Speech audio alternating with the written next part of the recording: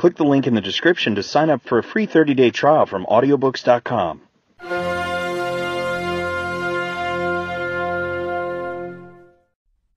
Dramatis Personae of the Tempest by William Shakespeare. Alonso, King of Naples, read by Craig Franklin. Sebastian, his brother, read by Thomas Peter. Prospero, the Right Duke of Milan, read by Brad. Antonio, his brother, the usurping Duke of Milan, read by Sonia. Ferdinand, son to the King of Naples, read by Thomas Peter. Gonzalo, an honest old counsellor, read by Craig Franklin. Adrian, a lord, read by Brad. Francisco, a lord, read by Thomas Peter. Caliban, a savage and deformed slave, read by Thomas Peter. Trinculo, a jester, read by Craig Franklin. Stefano, a drunken butler, read by Brad. Master of a ship, read by Brad. Boatswain, read by Craig Franklin. First mariner, read by Sonia. Second mariner, read by Brad. Third mariner, read by Craig Franklin. Fourth mariner, read by Thomas Peter. Miranda, daughter to Prospero, read by Sonia. Ariel, an airy spirit, read by Sonia. Iris, a spirit, read by Craig Franklin. Ceres, a spirit, read by Thomas Peter. Juno, a spirit, read by Sonia. Stage directions, read by Craig Franklin. End of Dramatis Personae.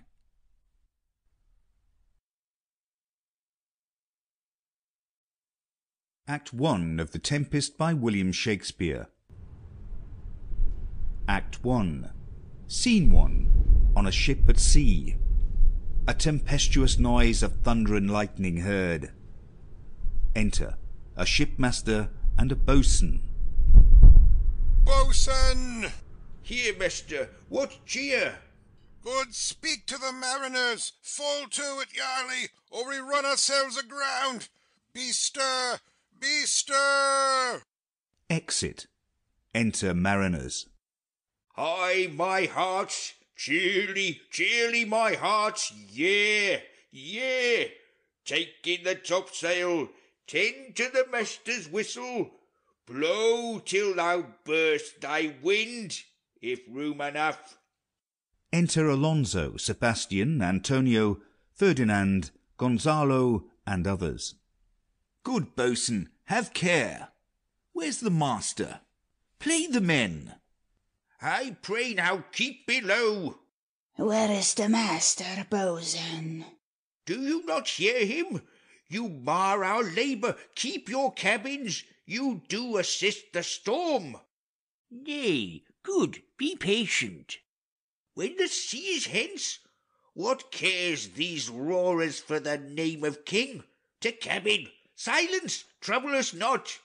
Good, yet remember whom thou hast aboard. None that I more love than myself. You are a counsellor. If you can command these elements to silence and work the peace of the present, we will not hand a rope more. Use your authority.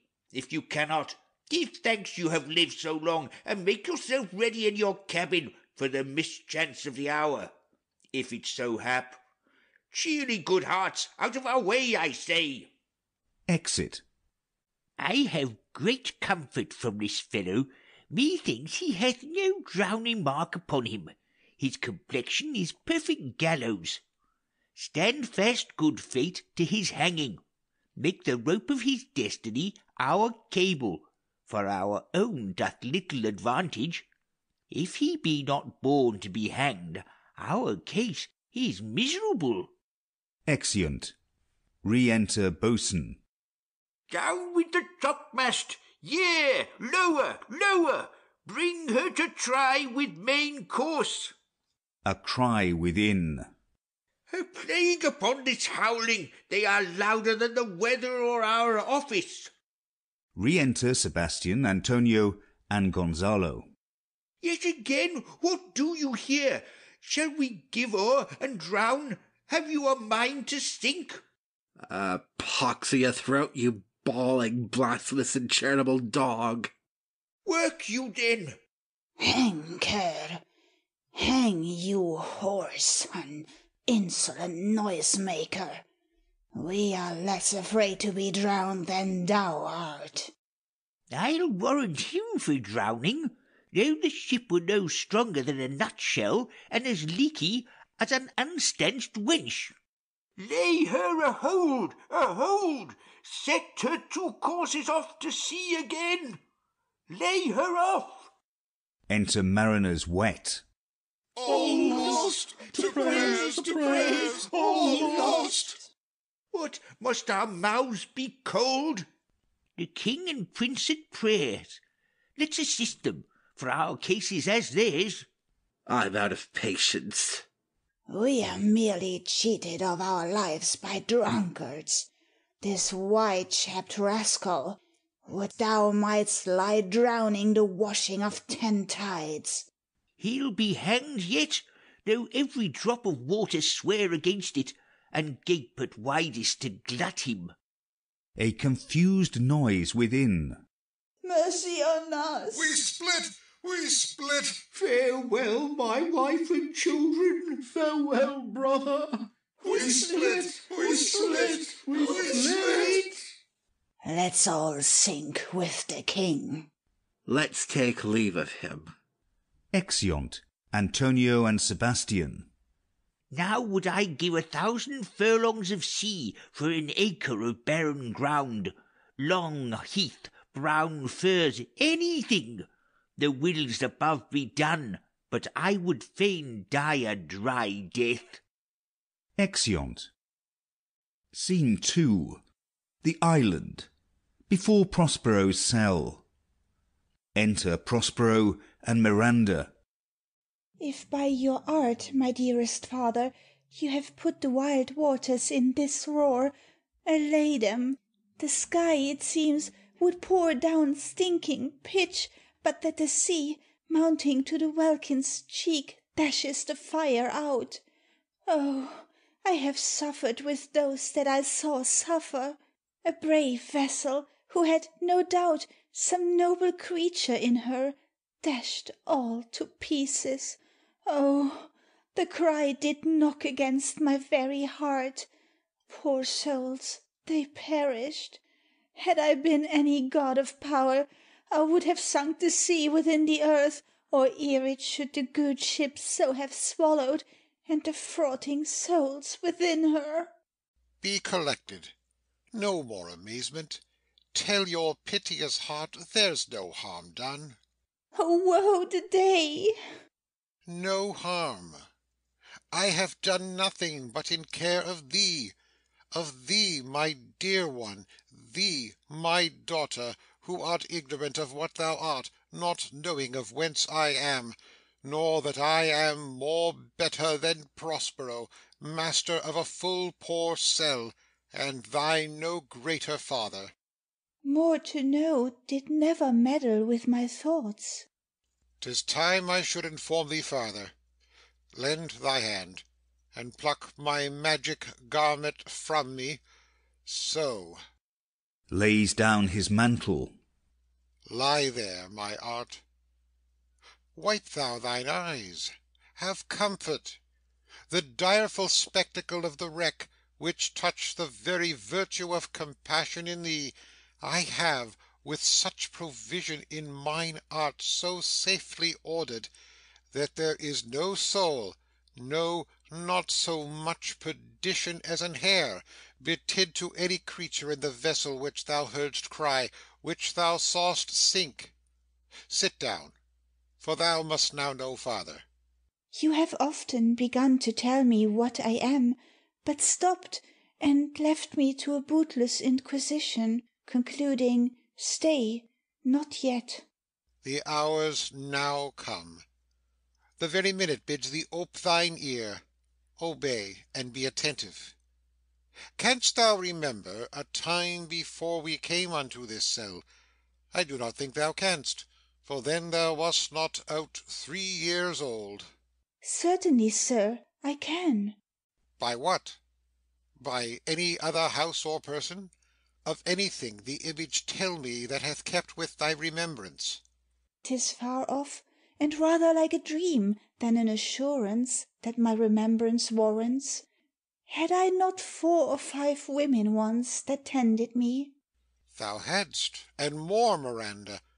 But how is it that this lives in thy mind? What seest thou else in the dark backward and abysm of time? If thou rememberest aught ere thou camest here, how thou camest here thou mayst. But that I do not. 12 years since, Miranda, 12 years since, thy father was the Duke of Milan, and a prince of power. Sir, are not you my father?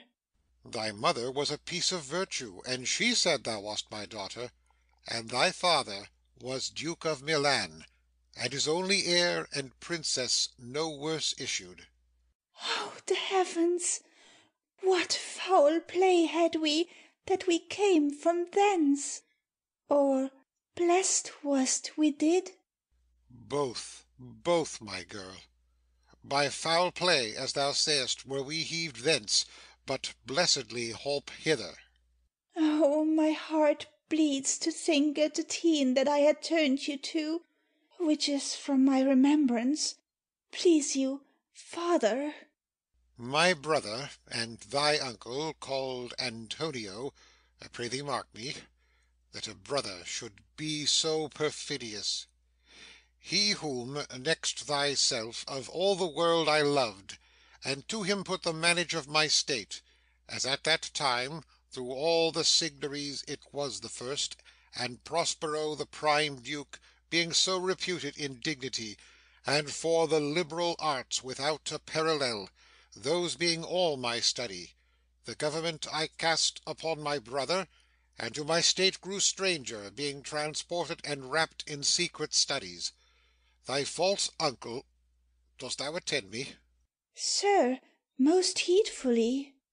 Being once perfected how to grant suits, how to deny them, whom to advance, and whom to trash for overtopping, new created the creatures that were mine, I say, or changed 'em, or else new formed 'em, having both the key of officer and office, set all hearts i' the state to what tune pleased his ear, that now he was the ivy which had hid my princely trunk, and sucked my verdure out on't.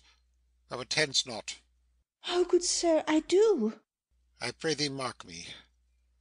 I, thus neglecting worldly ends, all dedicated to closeness, and the bettering of my mind, with that which, but by being so retired, or prized all popular rate, in my false brother, awaked an evil nature, and my trust, like a good parent, did beget of him a falsehood in its contrary, as great as my trust was, which had indeed no limit, a confidence sans bound.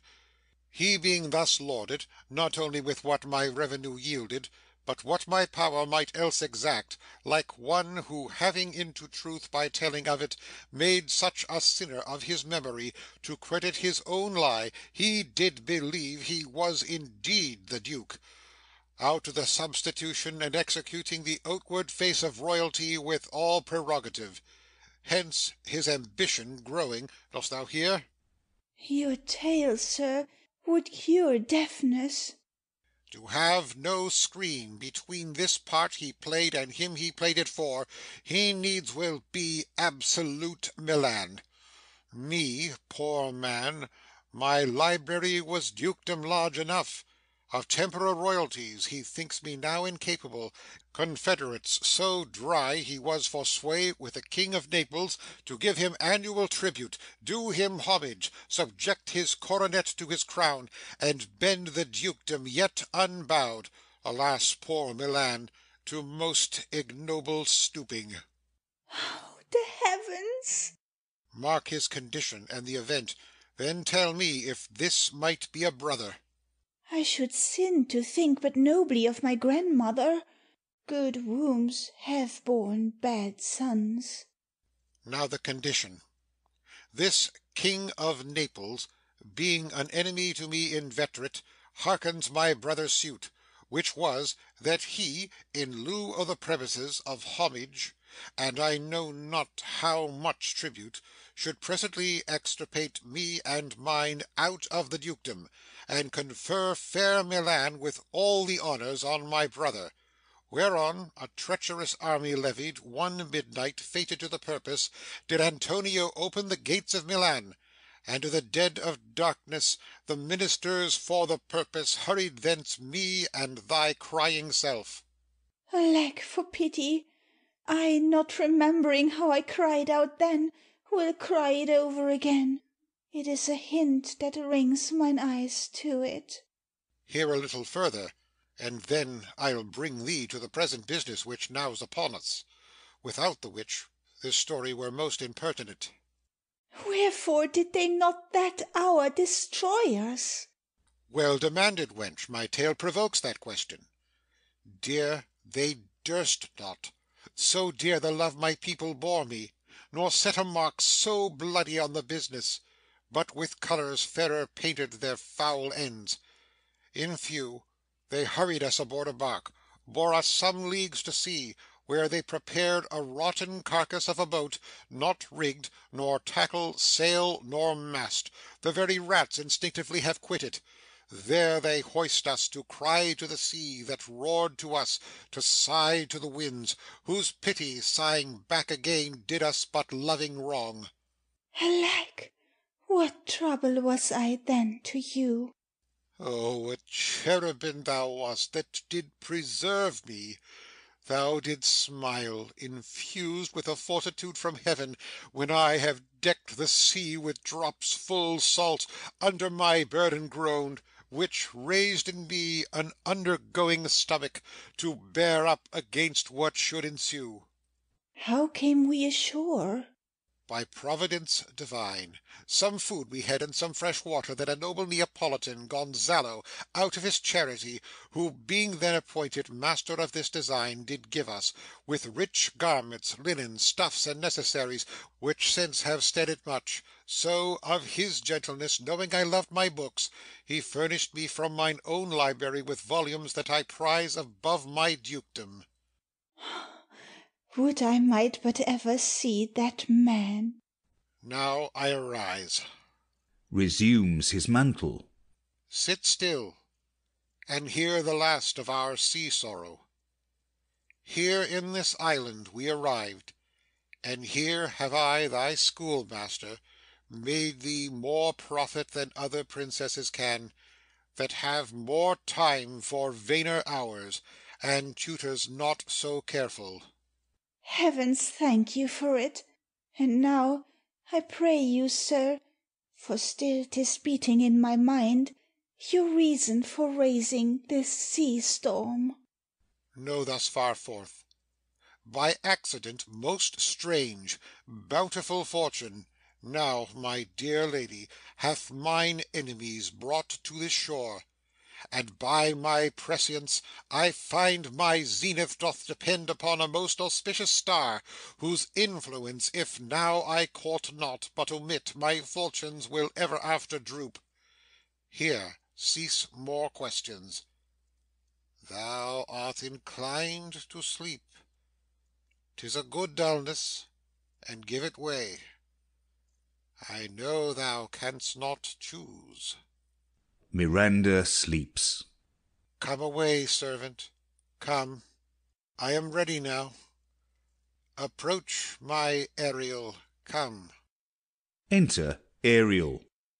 All hail, great master, grave sir, hail. I come to answer thy best pleasure, be it to fly, to swim, to dive into the fire, to ride on the curled clouds.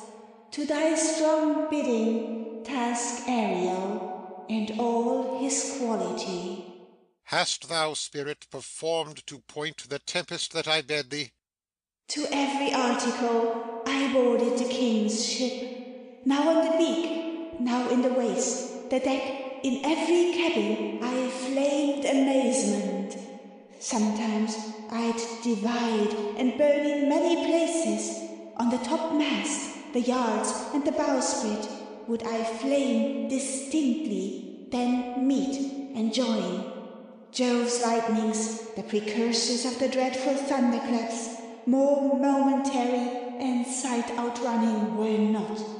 The fire and cracks of sulphurous roaring, the most mighty Neptune seemed to besiege and make his bold waves tremble. Yea, his dread trident shake. My brave spirit! Who was so firm, so constant, that this coil would not infect his reason? Not a soul but felt the fever of the mad, and played some tricks of desperation. All but mariners plunged in the foaming brine, and quit the vessel. Then, all afire with me, the king's son, Ferdinand, with hair upstaring, then, like reeds, not hair, was the first man that leaped, cried, "Hell is empty, and all the devils are here." Why, that's my spirit. But was not this nigh shore? Close by, my master. But are they, Ariel, safe? Not a hair perished, on their sustaining garments not a blemish, but fresher than before. And as thou badest me, in troops I have dispersed them about the isle. The king's son have I landed by himself, whom I left cooling of the air with sighs in an odd angle of the isle, and sitting his arms in this sad knot. Of the king's ship, the mariners, say how thou hast disposed, and all the rest of the fleet. Safely in harbour is the king's ship.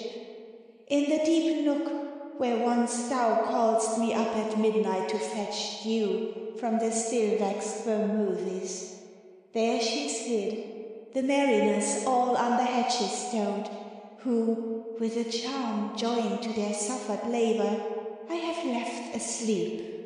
And for the rest of the fleet, which I dispersed, they all have met again, and are upon the Mediterranean float, bound sadly home for Naples, supposing that they saw the king's ship wrecked, and his great person perished. Ariel, thy charge exactly is performed, but there's more work. What is the time of the day? Past the mid-season. At least 2 glasses. The time twixt 6 and now must by us both be spent most preciously. Is there more toil? Since thou dost give me pains, let me remember thee what thou hast promised, which is not yet performed me. How now, Moody? What is't thou canst demand? My liberty. Before the time be out, no more. I prithee, remember I have done thee worthy service, told thee no lies, made thee no mistakings, served without or grudge or grumblings. Thou didst promise to bait me a full year. Dost thou forget from what a torment I did free thee? No. Thou dost, and think'st it much to tread the ooze of the salt deep, to run upon the sharp wind of the north, to do me business in the veins of the earth when it is baked with frost. I do not, sir. Thou liest, malignant thing. Hast thou forgot the foul witch Sycorax, who with age and envy was grown into a hoop? Hast thou forgot her? No, sir. Thou hast. Where was she born? Speak, tell me. Sir, in Argier. Or was she so? I must once in a month recount what thou hast been, which thou forgett'st. This damned witch Sycorax, for mischiefs manifold and sorceries terrible to enter human hearing, from Argier, thou knowest, was banished. For one thing she did, they would not take her life. Is not this true? Aye, sir. This blue-eyed hag was hither brought with child, and here was left by the sailors. Thou, my slave, as thou reportst thyself, wast then her servant, and for thou wast a spirit too delicate to act her earthly and abhorred commands, refusing her grand hests, she did confine thee by help of her more potent ministers, and in her most unmitigable rage, into a cloven pine, within which rift imprisoned thou didst painfully remain a dozen years, within which space she died and left thee there, where thou didst vent thy groans as fast as mill wheels strike. Then was this island, save for the sun that she did litter here, a freckled whelp hag born, not honoured with a human shape? Yes, Caliban, her son. Dull thing, I say so, he that Caliban, whom now I keep in service. Thou best knowest what torment I did find thee in. Thy groans did make wolves howl, and penetrate the breasts of ever angry bears. It was a torment to lay upon the damned, which Sycorax could not again undo. It was mine art, when I arrived and heard thee, that made gape the pine and let thee out. I thank thee, master. If thou more murmurest, I will rend an oak and peg thee in his knotty entrails, till thou hast howled away 12 winters. Pardon, master. I will be correspondent to command, and do my spiriting gently. Do so, and after 2 days I will discharge thee. That's my noble master. What shall I do? Say what? What shall I do? Go make thyself like a nymph of the sea. Be subject to no sight but thine and mine, invisible to every eyeball else. Go take this shape, and hither come in't. Go hence with diligence. Exit Ariel. Awake, dear heart, awake. Thou hast slept well. Awake. Oh, the strangeness of your story put heaviness in me. Shake it off. Come on. We'll visit Caliban, my slave, who never yields us kind answer. Oh, 'tis a villain, sir, I do not love to look on. But as 'tis, we cannot miss him. He does make our fire, fetch in our wood, and serves in offices that profit us. What ho, slave, Caliban, thou earth thou, speak. Caliban within. There's wood enough within. Come forth, I say. There's other business for thee. Come, thou tortoise, when? Re-enter Ariel like a water nymph. Fine apparition, my quaint Ariel, hark in thine ear. My lord, it shall be done. Exit. Thou poisonous slave, got by the devil himself upon thy wicked dam, come forth. Enter Caliban.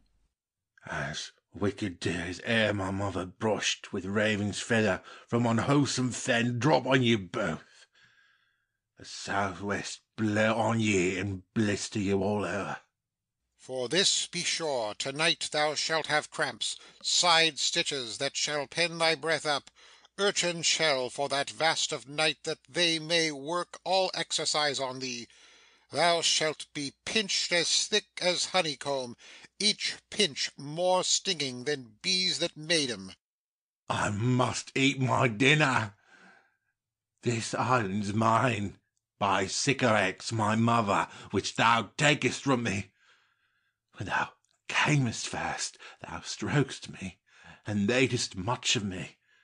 Wouldst give me water with berries, and teach me how to name the bigger light, and how the less, that burn by day and night. And then I loved thee, and showed thee all the qualities of the isle, the fresh springs, brine pits, barren place, and fertile. Cursed be I that did so. All the charms of Sycorax, toads, beetles, bats, light on you. for I am all the subjects that you have, which first was mine own king. And here ye star me in this hard rock, whilst you do keep from me the rest of the island. Thou most lying slave, whom stripes may move, not kindness, I have used thee, filth as thou art, with human care, and lodged thee in mine own cell, till thou didst seek to violate the honour of my child. Ha ha ha ha! Would it had been done! Thou didst prevent me. I had peopled this isle with Caliban's. Abhorred slave, which any print of goodness wilt not take, being capable of all ill. I pitied thee, took pains to make thee speak, taught thee each hour one thing or other, when thou didst not, savage, know thine own meaning, but wouldst gabble like a thing most brutish. I endowed thy purposes with words that made them known, but thy vile race, though thou didst learn, had that int which good natures could not abide to be with. Therefore wast thou deservedly confined into this rock, who hadst deserved more than a prison. You taught me the language, and my profit on't is, I ne'er had a curse. The red plague rid you for learning me your language. Hagseed, hence! Fetch us in fuel, and be quick, thou'rt best, to answer other business. Shrugg'st thou, malice? If thou neglect'st, or dost unwillingly what I command, I'll rack thee with old cramps, fill all thy bones with aches, make thee roar that beasts shall tremble at thy din. No, pray thee. Aside. I must obey. His art is of such power, it would control my damned god, Setibus, and make a vassal of him. So, slave, hence. Exit Caliban. Re-enter Ariel, invisible, playing and singing. Ferdinand following. Come unto these yellow sands, and then take hands. Curtsied when you haven't kissed the wild waves waste.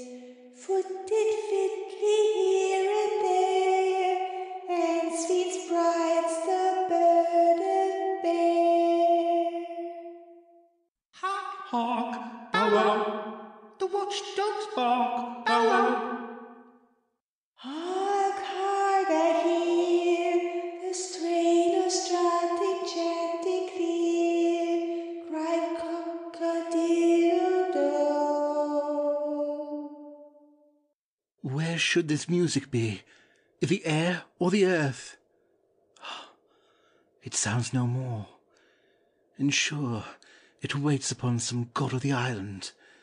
Sitting on a bank, weeping again the king my father's wreck, this music crept by me upon the waters, allaying both their fury and my passion with its sweet air. Thence I have followed it, or it hath drawn me rather. But 'tis gone. No, it begins again. Full far and five thy father lies, of his bones are coral made, those are pearls that were his eyes, nothing of him that doth fade, but the sufferers he change into something rich and strange. Sea nymphs owly ring his knell. Ding dong. Hark now, I hear them, ding dong bell. The ditty does remember my drowned father. This is no mortal business, nor no sound that the earth owes. I hear it now above me. The fringed curtains of thine eye advance, and say what thou seest yond. What is it? A spirit? Lord, how it looks about! Believe me, sir, it carries a brave form. But 'Tis a spirit. No, wench. It eats and sleeps, and hath such senses as we have such. This gallant which thou seest was in the wreck, and, but he's something stained with grief, that's beauty's canker, thou mightst call him a goodly person. He hath lost his fellows, and strays about to find 'em. I might call him a thing divine, for nothing natural I ever saw so noble. Prospero aside. It goes on, I see, as my soul prompts it. Spirit, fine spirit, I'll free thee within 2 days for this. Most sure, the goddess on whom these airs attend, vouchsafe my prayer may know if you remain upon this island, and that you will some good instruction give how I may bear me here. My prime request, which I do last pronounce, is, oh, you wonder, if you be maid or no. No wonder, sir, but certainly a maid. My language! Heavens! I am the best of them that speak this speech, were I but where 'tis spoken. How, the best? What wert thou if the King of Naples heard thee? A single thing as I am now that wonders to hear thee speak of Naples. He does hear me, and that he does I weep. Myself am Naples, who with mine eyes never since that ebb beheld the king my father wrecked. Alack, for mercy! Yes, faith, and all his lords, the Duke of Milan and his brave son being twain. Prospero aside.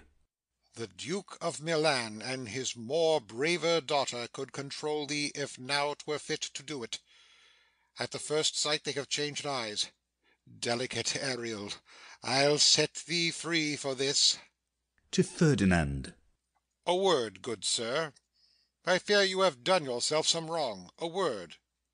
Why speaks my father so ungently? This is the third man that ever I saw, the first that ever I sighed for. Pity move my father to be inclined my way. Oh, if a virgin, and your affection not gone forth, I'll make you the Queen of Naples. Soft, sir, one word more. Aside. They are both in either's powers, but this swift business I must uneasy make, lest too light winning make the prize light. To Ferdinand. One word more I charge thee that thou attend me. Thou dost here usurp the name thou owest not, and hast put thyself upon this island as a spy, to win it from me the lord on't. No, as I am a man. There's nothing ill can dwell in such a temple. If the ill spirit have so fair a house, good things will strive to dwell with it. Follow me. Speak not you for him, he's a traitor. Come, I'll manacle thy neck and feet together. Sea water shalt thou drink. Thy food shall be the fresh brook mussels, withered roots and husks wherein the acorn cradled. Follow. No, I will resist such entertainment till mine enemy has more power. Draws, and is charmed from moving. Oh, dear father, make not too rash a trial of him, for he is gentle and not fearful. What? I say my foot my tutor? Put thy sword up, traitor, who mak'st a show, but darest not strike, thy conscience is so possessed with guilt. Come from thy ward, for I can here disarm thee with his stick, and make thy weapon drop. Beseech you, father. Hence, hang not on my garments. Sir, have pity. I'll be his surety. Silence. One word more shall make me chide thee, if not hate thee. What? An advocate for an impostor? Hush! Thou think'st there is no more such shapes as he, having seen but him and Caliban. Foolish wench! To the most of men this is a Caliban, and they to him are angels. My affections are then most humble. I have no ambition to see a goodlier man. Come on, obey. Thy nerves are in their infancy again, and have no vigour in them. So they are. My spirits, as in a dream, are all bound up. My father's loss, the weakness which I feel, the wreck of all my friends, no, this man's threats, to whom I am subdued, are but light to me. Might I but through my prison once a day behold this maid. All corners else of the earth let liberty make use of. Space enough have I in such a prison. Prospero aside. It works. To Ferdinand. Come on. Thou hast done well, fine Ariel. To Ferdinand. Follow me. To Ariel. Hark what thou else shalt do me. Be of comfort. My father's of a better nature, sir, than he appears by speech. This is unwonted, which now came from him. Thou shalt be as free as mountain winds, but then exactly do all points of my command. To the syllable. Come, follow, speak not for him. Exeunt. End of Act 1.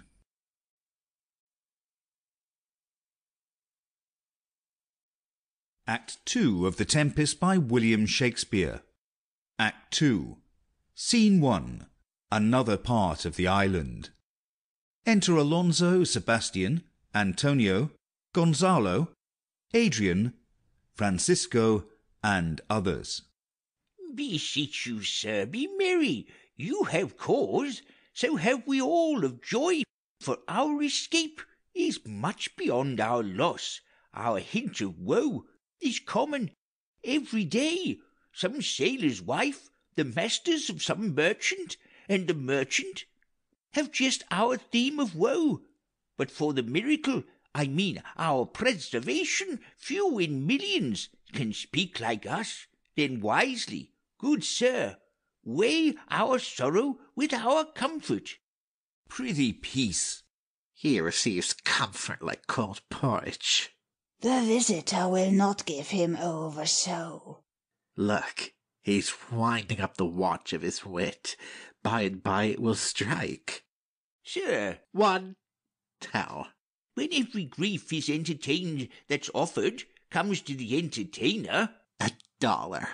dollar comes to him, indeed. You have spoken truer than you purposed. You have taken it wiselier than I meant you should. Therefore, my lord, Fie, what a spendthrift is he of his tongue. I prithee spare.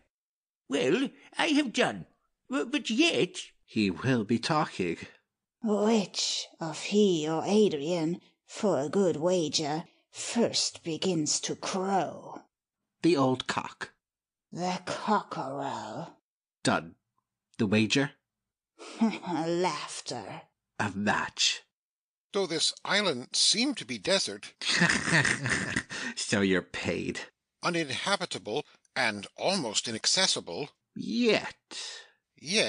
He could not miss it. it must needs be of subtle, tender, and delicate temperance. Temperance was a delicate wench. Aye, and subtle, as he most learnedly delivered, The air breathes upon us here most sweetly. as if it had lungs, and rotten ones. Or as 'twere perfumed by a fen. here is everything advantageous to life. True, save means to live. Of that there's none, or little. How lush and lusty the grass looks, how green! The ground indeed is tawny. With an eye of green in't. He misses not much. No, he doth but mistake the truth totally. But the rarity of it is, which is indeed almost beyond credit, As many vouched rarities are.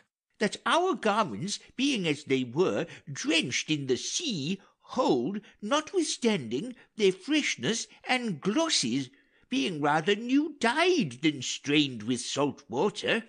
If but one of his pockets could speak, would it not say he lies? Aye, or very falsely pocket up his report. Methinks our garments are now as fresh as when we put them on first in Afric, at the marriage of the king's fair daughter Claribel to the king of Tunis. 'Twas a sweet marriage, and we prosper well in our return. Tunis was never graced before with such a paragon to their queen. Not since widow Dido's time. Widow? Pox o' that. How came that widow in? Widow Dido? What if he had said widower Aeneas too? Good Lord, how you take it. Widow Dido, say you? You make me study of that. She was of Carthage, not of Tunis. This Tunis, sir, was Carthage. Carthage? I assure you, Carthage. Ha! His word is more than the miraculous harp. He hath raised the wall and houses too. What impossible matter will he make easy next? I think he will carry this island home in his pocket, and give it his son for an apple. And sowing the kernels of it in the sea, bring forth more islands. Aye. Why, in good time. Sir, we were talking that our garments seem now as fresh as when we were at Tunis, at the marriage of your daughter, who is now queen. And the rarest that ever came there. Bait, I beseech you, widow Dido. Oh, widow Dido. Aye, widow Dido. Is not, sir, my doublet as fresh as the first day I wore it? I mean, in a sort. That sort was well fished for. When I wore it at your daughter's marriage. You cram these words into mine ears, against the stomach of my sense. Would I had never married my daughter there, for coming thence my son is lost, and in my rate she too, who is so far from Italy removed, I ne'er again shall see her. O thou mine heir of Naples and of Milan, what strange fish hath made his meal on thee? Sir, he may live. I saw him beat the surges under him, and ride upon their backs. He trod the water, whose enmity he flung aside, and breasted the surge most swollen that met him.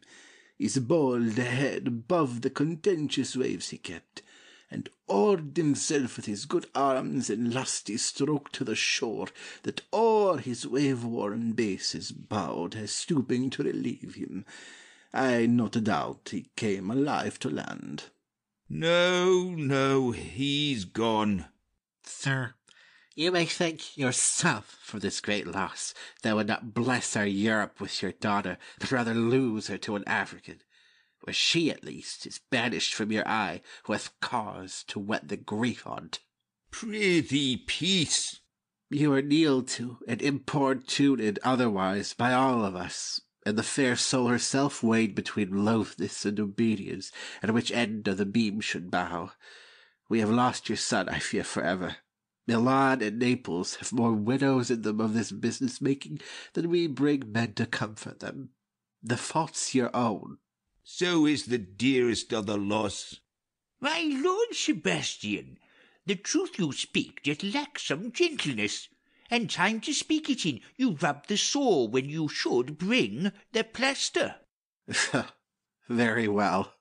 And most chirurgeonly. It is foul weather in us all, good sir, when you are cloudy. Foul weather? Very foul. Had I plantation of this isle, my lord? He'd sow it with nettle seed. Or docks, or mallows. And were the king on't, what would I do? 'Scape being drunk for want of wine. In the Commonwealth I would be contraries, execute all things, for no kind of traffic would I admit.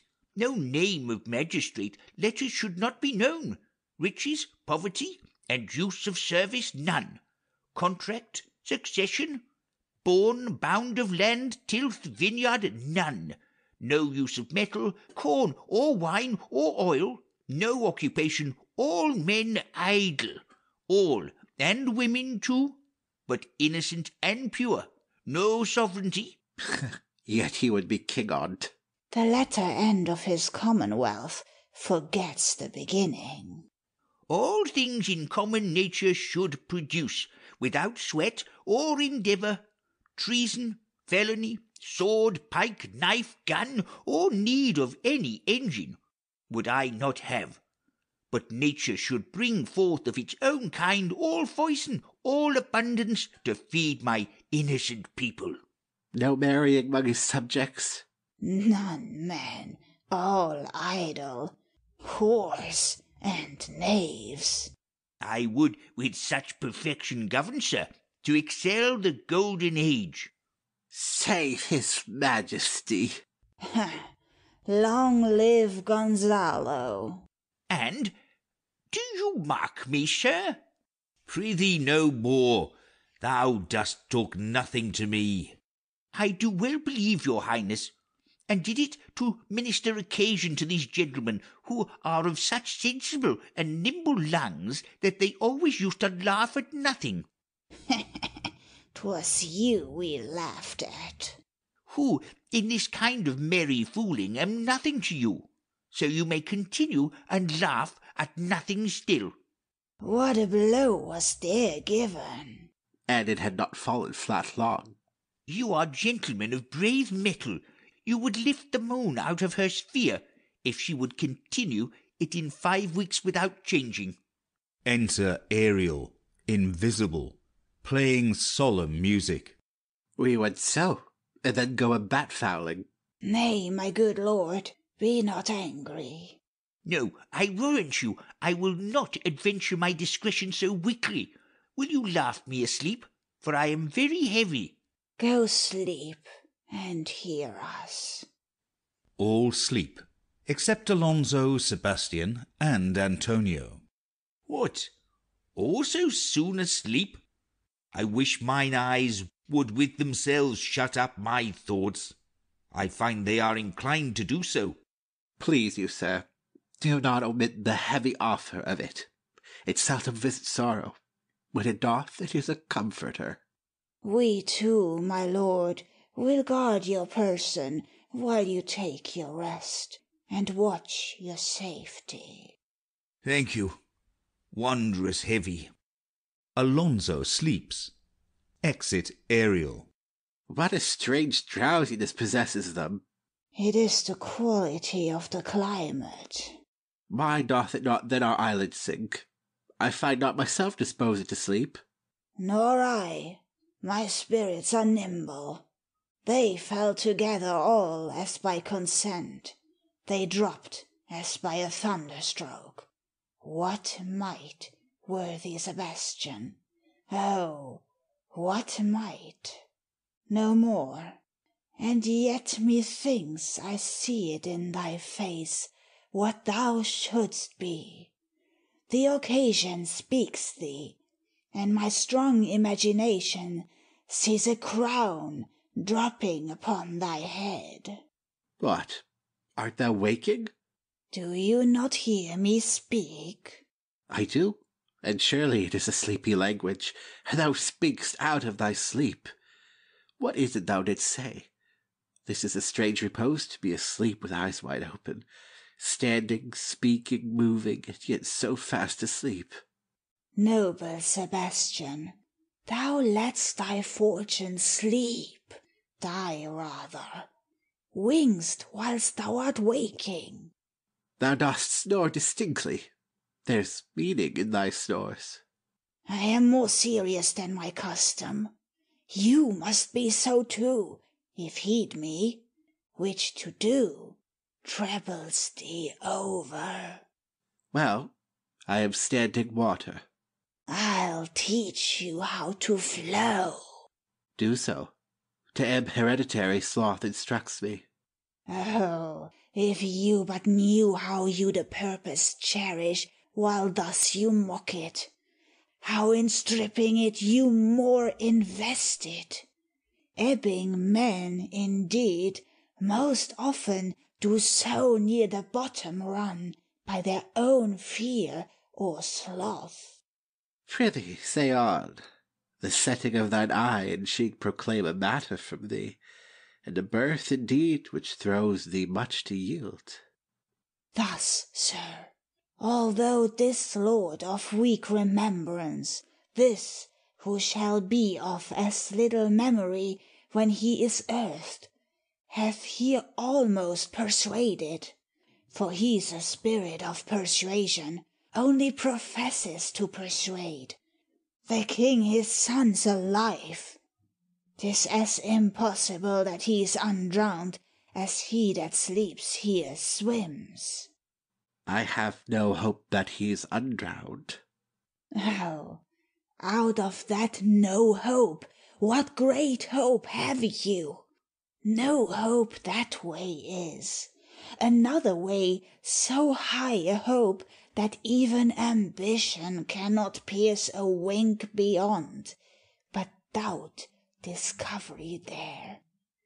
Will you grant with me that Ferdinand is drowned? He's gone. Then tell me, who's the next heir of Naples? Claribel. She that is queen of Tunis, she that dwells 10 leagues beyond man's life, she that from Naples can have no note unless the sun were post. The man in the moon's too slow, till new-born chins be rough and razorable. She that from whom we all were sea-swallowed, though some cast again, and by that destiny to perform an act whereof what's past is prologue, what to come in yours and my discharge. What stuff is this? How say you? 'Tis true my brother's daughter's queen of Tunis. So is she heir of Naples, twixt which regions there is some space. A space whose every cubit seems to cry out, how shall that Claribel measure us back to Naples? Keep in Tunis, and let Sebastian wake. Say this were death that now hath seized them. Why, they were no worse than now they are. There be that can rule Naples as well as he that sleeps. Lords that can prate as amply and unnecessarily as this Gonzalo. I myself could make a chuff of as deep chatter. Oh, that you bore the mind that I do! What a sleep were this for our advancement! Do you understand me? Methinks I do. And how does your content tender your own good fortune? I remember you did supplant your brother Prospero. True, and look how well my garments sit upon me, much fitter than before. My brother's servants were then my fellows, now they are my men. But for your conscience. Ay, sir, where lies that?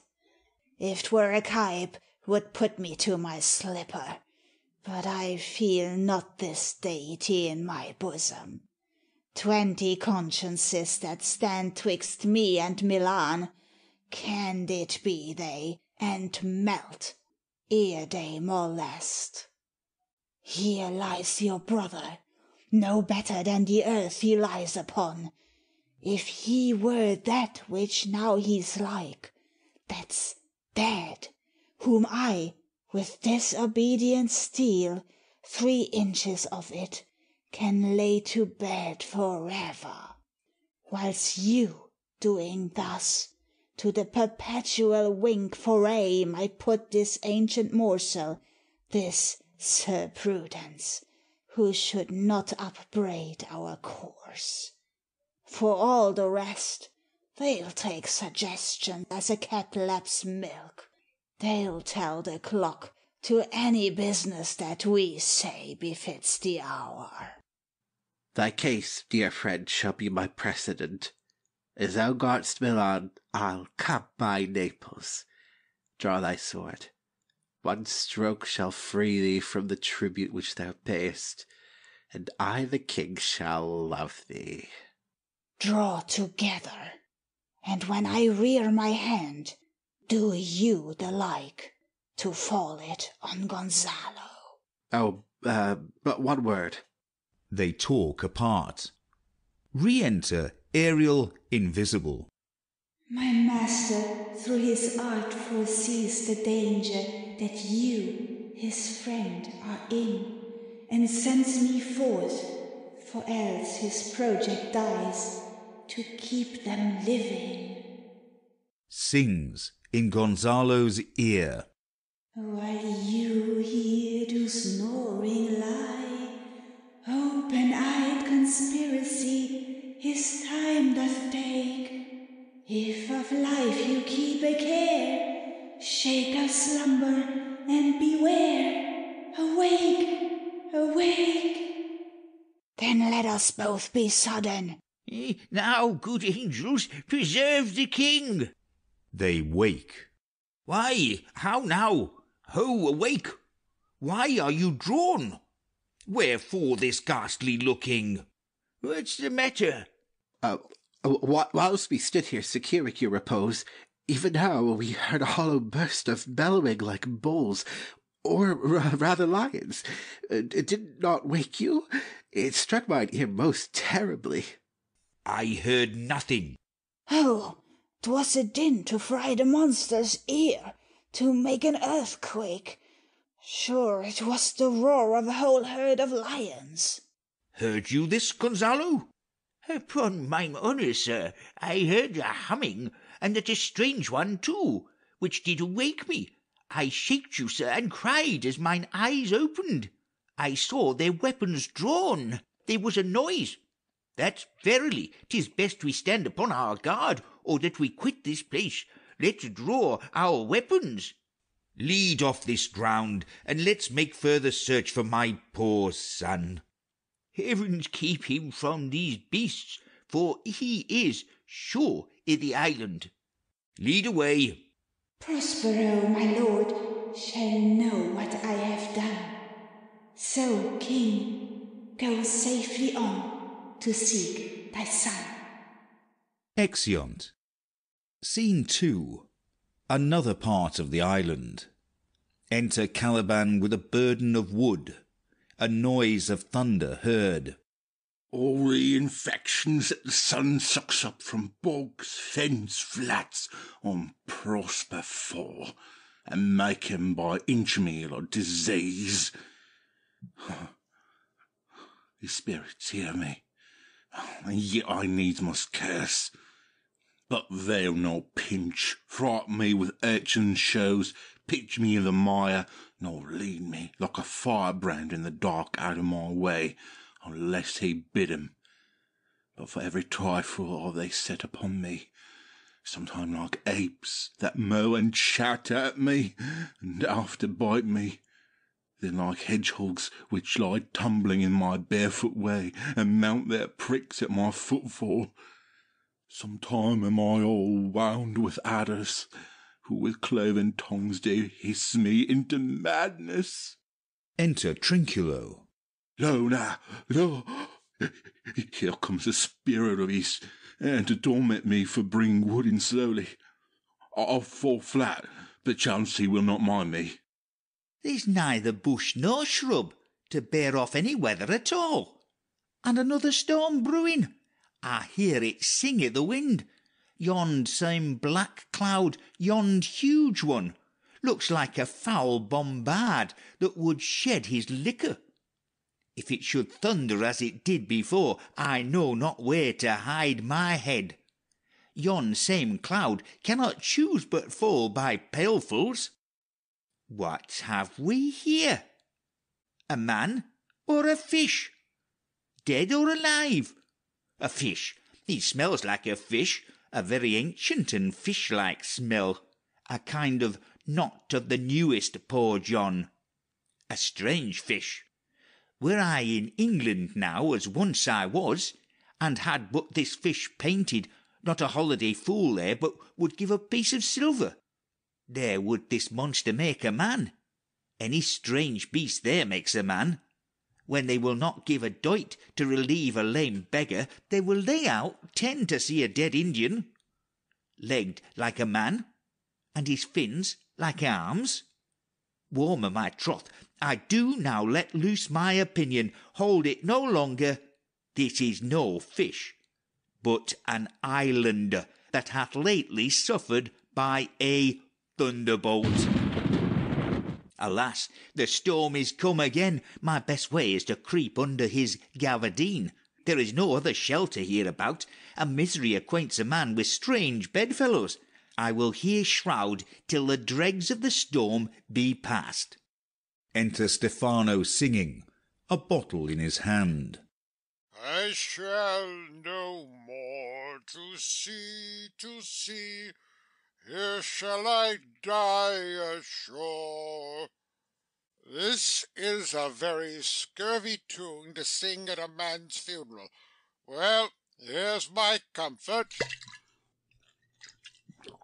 The master, the swabber, the boatswain, and I, the gunner and his mate, loved Moll, Megan, Marion, and Marjorie, but none of us cared for Kate, for she had a tongue with a tang, would cry to a sailor, "Go hang!" She loved not the savour of tar nor of pitch, yet a tailor might scratch her where'er she did itch. Then to sea, boys, and let her go hang. This is a scurvy tune too, but here's my comfort. Do not torment me. What's the matter? Have we devils here? Do you put tricks ons with savages and men of Ind, I have not scaped drowning to be afeard now of your 4 legs, for it hath been said, as proper a man as ever went on 4 legs cannot make 'em give ground, and it shall be said so again, while Stephano breathes at's nostrils. The spirit torments me.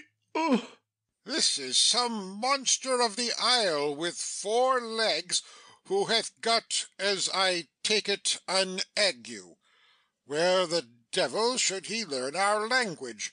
I will give him some relief, if it be but for that. If I can recover him and keep him tame, and get to Naples with him, he's a present for any emperor that ever trod on neat's leather. Do not torment me, prithee. I'll bring my wood home faster.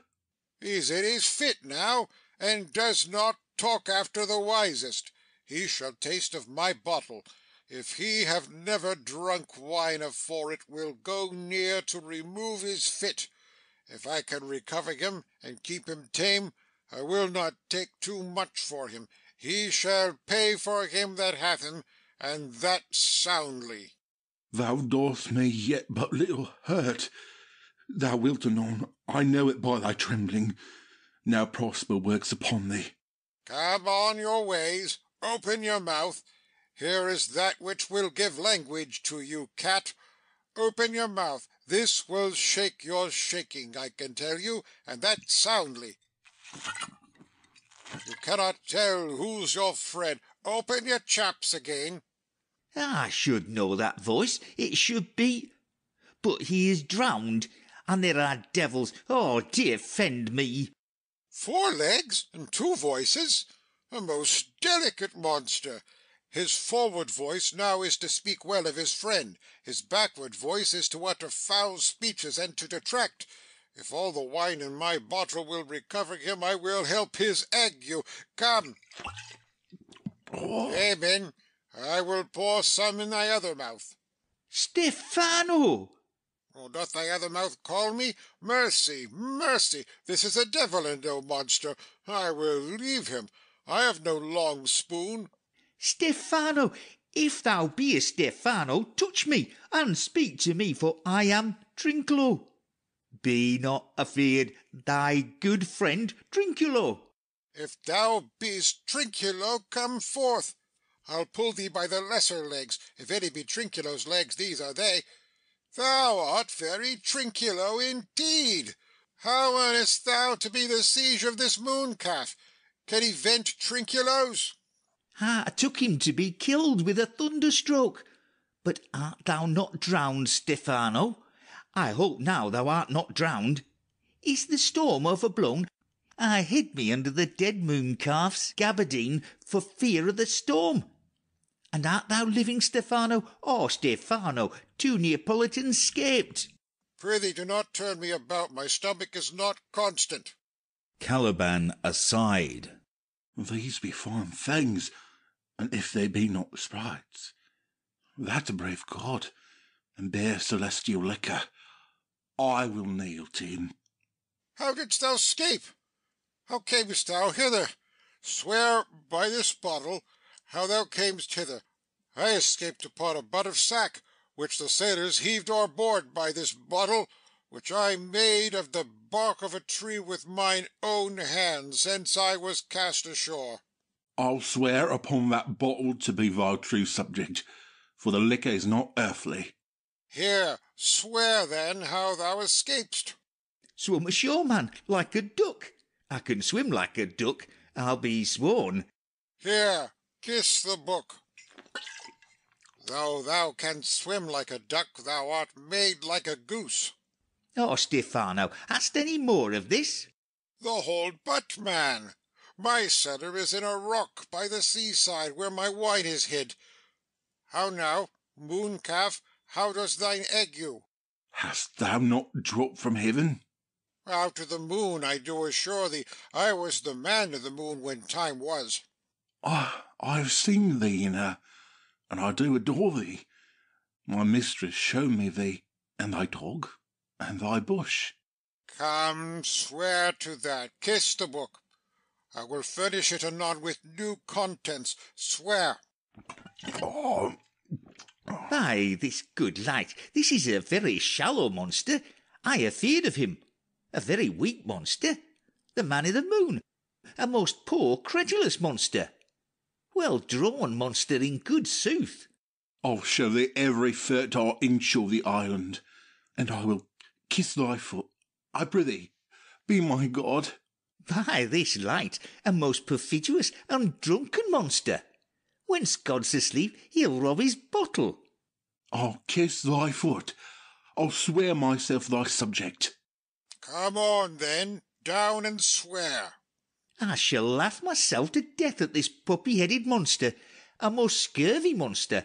I could find in my heart to beat him. Come, kiss. But that the poor monster's in drink, an abominable monster. I'll show thee the best springs. I'll pluck thee berries. I'll fish for thee, and get thee wood enough. A plague upon the tyrant that I serve. I'll bear him no more sticks, but follow thee, thou wondrous man. A most ridiculous monster to make a wonder of a poor drunkard. Oh, I prithee, let me bring thee where crabs grow, and I with my long nails will dig thee pig-nuts, show thee a jay's nest, and instruct thee how to snare the nimble marmoset. I'll bring thee to clustering filberts, and sometimes I'll get thee young scammels from the rock. Wilt thou go with me? I prithee now, lead the way without any more talking. Trinculo, the king, and all our company else being drowned, we will inherit here. Here, bear my bottle, fellow Trinculo. We'll fill him by and by again. Farewell, master, farewell, farewell. A howling monster, a drunken monster. No, my dams I'll make for fish, nor fetch and firing, out requiring, nor scrape trencher, nor wash dish. Ban, ban, Cracala, ban has a new master, get a new man. Freedom, heyday, heyday freedom! Freedom, heyday freedom! Oh, brave monster, lead the way! Exeunt. End of Act 2.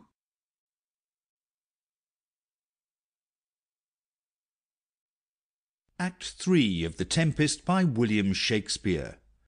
Act 3, Scene 1. Before Prospero's cell. Enter Ferdinand bearing a log. There be some sports are painful, and the labour delight in them sets off. Some kinds of baseness are nobly undergone, and most poor matters point to rich ends.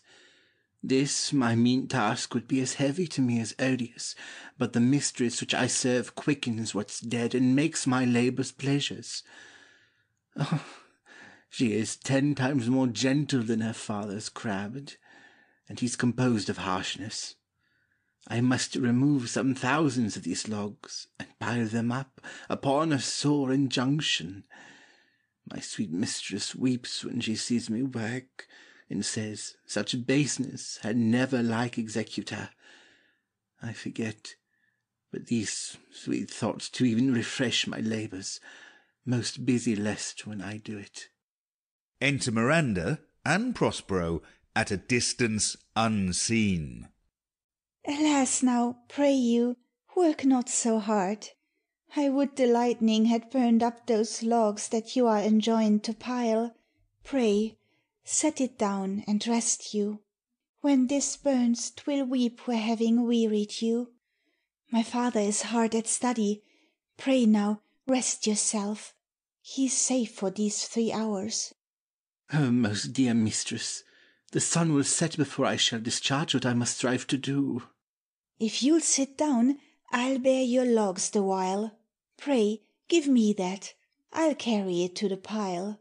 No, precious creature, I had rather crack my sinews, break my back, than you should such dishonour undergo, while I sit lazy by. It would become me as well as it does you, and I should do it with much more ease, for my good will is to it, and yours it is against. Poor worm, thou art infected. This visitation shows it. You look wearily. No, no, mistress, 'tis fresh morning with me when you are by at night. I do beseech you, chiefly that I might set it in my prayers. What is your name? Miranda. My father, I have broke your hest to say so. Admired Miranda, indeed the top of admiration, with what's dearest to the world. Full many a lady I have eyed with best regard, and many a time the harmony of their tongues hath into bondage brought my too diligent ear. For several virtues have I liked several women, never any with so full soul, but some defect in her did quarrel with the noblest grace she owed, and put it to the foil. But you, you, so perfect and so peerless, are created of every creature's best. I do not know one of my sex. No woman's face remember, save from my glass, mine own. Nor have I seen more that I may call man than you, good friend, and my dear father. How features are abroad, I am skilless of. But, by my modesty, the jewel in my dower, I would not wish any companion in the world but you, nor can imagination form a shape besides yourself to like of. But I prattle something too wildly, and my father's precepts I therein do forget. I am, in my condition, a prince, Miranda. I do think a king. Oh, I would not so, and would no more endure this wooden slavery than to suffer the flesh-fly blow my mouth. Hear my so speak. The very instant that I saw you, did my heart fly to your service. There resides to make me slave to it, and for your sake am I this patient logman. Do you love me? O heaven, O earth, bear witness to this sound, and crown what I profess with kind event if I speak true. If hollowly, invert what best is boded me to mischief. I, beyond all limit of what else i' the world, do love, prize, honour you. I am a fool to weep at what I am glad of. Fair encounter of two most rare affections. Heavens rain grace on that which breeds between 'em. Wherefore weep you? At mine unworthiness, that dare not offer what I desire to give, and much less take what I shall die to want. But this is trifling, and all the more it seeks to hide itself, the bigger bulk it shows. Hence, bashful cunning, and prompt me, plain and holy innocence. I am your wife, if you will marry me. If not, I'll die your maid. To be your fellow you may deny me, but I'll be your servant, whether you will or no. My mistress, dearest, and I thus humble ever. My husband, then? I, with a heart as willing as bondage e'er of freedom. Here's my hand.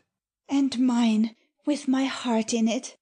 And now farewell, till half an hour hence. 1,000,000. Exeunt Ferdinand and Miranda severally. So glad of this as they I cannot be, who are surprised withal, but my rejoicing at nothing can be more. I'll to my book, for yet ere supper time must I perform much business appertaining. Exit. Scene 2. Another part of the island. Enter Caliban, Stephano, and Trinculo. Tell not me, when the butt is out, we will drink water, not a drop before. Therefore bear up and boredom. Servant monster, drink to me. Servant monster, the folly of this island. They say there's but 5 upon this isle. We are 3 of them. If the other 2 be brained like us, they'll stay at tossers. Drink, servant monster, when I bid thee. Thy eyes are almost set in thy head. Where should they be set else? He were a brave monster indeed, if they were set in his tail. My man monster hath drowned his tongue in sack. For my part, the sea cannot drown me. I swam ere I could recover the shore, 35 leagues off and on.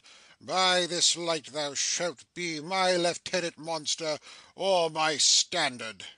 Your lieutenant? If you list, he's no standard. Will not run, monsieur monster. No go neither, but you'll lie like dogs, and yet say nothing neither. Mooncalf, speak once in thy life, if thou beest a good mooncalf. How does thy honour? Let me lick thy shoe. I'll not serve him. He is not valiant. Thou liest, most ignorant monster. I am in case to justle a constable. Why, thou debauched fish, thou was there ever man, a coward, that hath drunk so much sack as I to-day? Wilt thou tell a monstrous lie, being but half a fish and half a monster? Lur, how it mocks me. Wilt thou let him, my lord? Lord, quoth he, that a monster should be such a natural. Now let again. Bite him to death, I prithee. Trinculo, keep a good tongue in your head. If you prove a mutineer, the next tree. The poor monster's my subject, and he shall not suffer indignity. I thank my noble lord. Wilt thou be pleased to hearken once again to the suit I made to thee? Marry will I. Kneel and repeat it. I will stand, and so shall Trinculo. Enter Ariel, invisible. As I told thee before, I am subject to a tyrant, a sorcerer, that by his cunning hath cheated me of the island. Liest. Thou liest, thou jesting monkey, thou. I would my valiant master would destroy thee. I do not lie. Trinculo, if you trouble him any more in's tale, by this hand I will supplant some of your teeth. Why, I said nothing. Mum, then, and no more. Proceed. I say, by sorcery he got this isle. From me he got it. If thy greatness will revenge it on him, for I know thou darest, but this thing dare not. That's most certain. Thou shalt be lord of it, and I'll serve thee. How now shall this be compassed? Canst thou bring me to the party? Yea, my lord, I'll yield him thee asleep, where thou mayest knock a nail into his head. Ha ha ha! Thou liest. Thou canst not. What a pie ninny's this, thou scurvy patch! I do beseech thy greatness, give him blows, and take his bottle from him. When that's gone, he shall drink naught but brine, for I'll not show him where the quick freshers are. Trinculo, run into no further danger. Interrupt the monster one word further, and by this hand I'll turn my mercy out at doors and make a stockfish of thee. Why, what did I? I did nothing. I'll go further off. Didst thou not say he lied? Liest. Do I so? Take thou that. Beats him. As you like this, give me the lie another time. I did not give the lie. Out of your wits and hearing too. A pox on your bottle, this can sack and drinking do. A murrain on your monster, and the devil take your fingers. Ha ha ha! Now, forward with your tale. Prithee stand further off. Beat him enough. After a little time I'll beat him too. Stand farther. Come, proceed. Why, as I told thee, 'tis a custom with him i' the afternoon to sleep. There thou mayst brain him, having first seized his books, or with a log batter his skull, or punch him with a stake, or cut his weazen with thy knife. Remember first to possess his books, for without them he's but a sot, as I am, nor hath not one spirit to command. They all do hate him as rootedly as I. Burned by his books. He has brave utensils, for so he calls them, which, when he has a house, he'll deck withal. And that most deeply to consider is the beauty of his daughter. He himself calls her a nonpareil. I never saw a woman, but only Sycorax, my dam, and she. But she as far surpasseth Sycorax's great stuff's least. Is it so brave a lass? Ay, lord, she will become thy bed, I warrant, and bring thee forth brave brood. Monster, I will kill this man. His daughter and I will be king and queen, save our graces, and Trinculo and thyself shall be viceroys. Dost thou like the plot, Trinculo? Excellent. Give me thy hand. I am sorry I beat thee, but while thou livest, keep a good tongue in thy head. Within this half hour will he be asleep. Wilt thou destroy him then? Aye, on mine honour. This will I tell my master. Thou makest me merry. I am full of pleasure. Let us be jocund. Will ye trove the catch ye taught me but while here? At thy request, monster, I will do reason, any reason. Come on, Trinculo, let us sing. Floutum and scoutum and scoutum and floutum thought is free. That's not the tune. Ariel plays the tune on a tabor and pipe. What is this same? This is the tune of our catch, played by the picture of nobody. If thou beest a man, show thyself in thy likeness.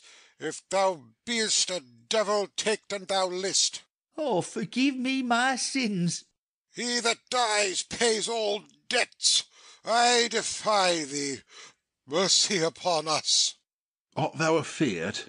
No, monster, not I. Be not afeard. The isle is full of noises, sounds, and sweet airs that give delight and hurt not. Sometimes 1,000 twangling instruments will hum about mine ears, and sometimes voices that, if I then had waked after long sleep, will make me sleep again. And then in dreaming, the clouds me thought would open, show riches ready to drop upon me, that, when I waked, I cried to dream again. This will prove a brave kingdom to me, where I shall have my music for nothing. When Prospero is destroyed. That shall be by and by. I remember the story. The sound is going away. Let's follow it and have to do our work. Lead, monster, we'll follow. I would I could see this taborer. He lays it on. We'll come. I'll follow Stefano. Exeunt. Scene 3. Another part of the island. Enter Alonso, Sebastian, Antonio, Gonzalo, Adrian, Francisco, and others. By your laking, I can go no further, sir. My old bones ache. Here's a maze trod indeed, through forthrights and meanders. By your patience, I needs must rest me. Old lord, I cannot blame thee, who am myself attached with weariness to the dulling of my spirits. Sit down and rest. Even here I will put off my hope and keep it no longer for my flatterer. He is drowned, whom thus we stray to find, and the sea mocks our frustrate search on land. Well, let him go. Antonio, aside to Sebastian. I am right glad that he is so out of hope. Do not for one repulse forego the purpose that you resolve to effect. Sebastian, aside to Antonio. The next advantage we will take throughly.